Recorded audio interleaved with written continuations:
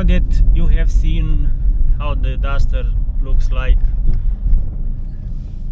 on the exterior and the interior, it's time to talk about the most important thing, the problems I had with this car in these 5 years of ownership. The first problem came around 27,000 kilometers, and of course it was about the AdBlue system, a problem that was solved with a visit to the dealership service, but it came back after a few thousand kilometers. So on my second visit, at around 30,000 kilometers, this AdBlue system was updated and the problem was solved. At around 48,000 kilometers, I heard a strange noise coming from the engine or near the engine. Again, I left my Duster at the dealership service, and using the warranty, they replaced the timing belt. After this, they also replaced on the warranty some components from the wheels, and a few days before my warranty expired, I replaced the shock absorbers from the boot. Before that, I had another problem with the AdBlue system, and the whole AdBlue tank and the computer was again replaced. These were the problems my Duster had in 5 years, problems that were not made by my decisions or my heavy workload in off-road. This is something else. So because of my special off-road treatment with my Duster, I had to replace the following parts. At around 69,000 kilometers, the clutch kit went down. So after forcing the car too much, I had to replace the clutch with all its components. That replacement costed me around 800 euros at that time, and after that I had to replace the planetary shaft or the planetary gear at around 101,000 kilometers. That also costed me around 150 euros. And my most recent replacement, due to heavy usage of my Duster in off-roading, the rear differential. The replacement differential was around 300 euros, and to wrap things up, everything was around 1,300 euros in total.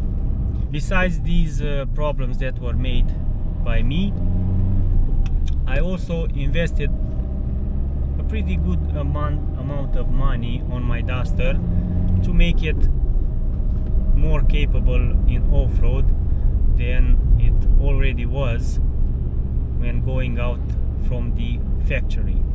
First one was the skid plate under the engine and the gearbox. It's very good, and after 4 years of heavy usage, it still does a good job protecting the gearbox and the engine. Besides that, I also protected the recirculation valve, but that was something I received for promotion and for testing from a good friend of mine that also has a Duster. The most important investment was, of course, the winch that I installed 2.5 years ago.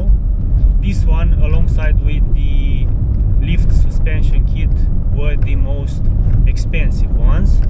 This one costed me around 600 euros. The suspension kit again around 600 euros. And besides those investments, I also received the LED bar, the LEDs on the front grille. I also received the media nav, the aux beam remote control unit, and one nice accessory, the tire inflator from the company called JF Egvo, which also can be used as a jump starter for your car. I am using this product almost every month because it also has a tire inflating option on it, so it's very nice. Besides, I got two sets of rims, 4 sets of tires in those 5 years, which also costed me around 1,000 euros. There may be other small investments I make over the time, but overall these ones are the most important, and I do not regret making any of it.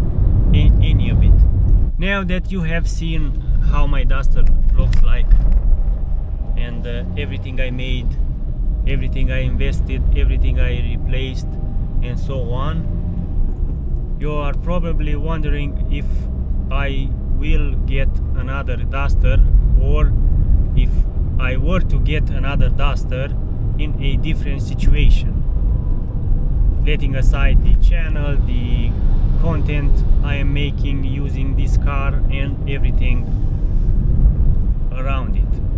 Well, before getting my Duster, I had absolutely nothing with off-roading, camping, overlanding, and everything in between, which is why making this purchase was even better than I expected, because it made me explore the nature and it made me enjoy all the nice landscapes my area and my country has to offer.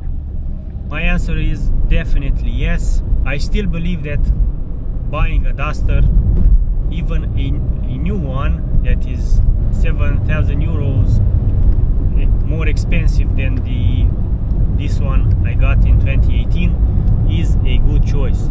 I will get the 3rd generation Duster only if they make the 4x4 models.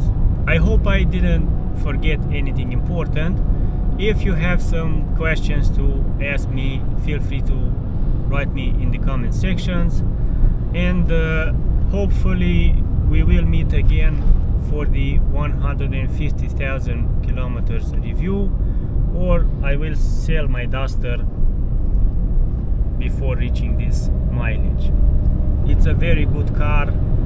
I will never stop promoting it, because for me it is and it always be something special.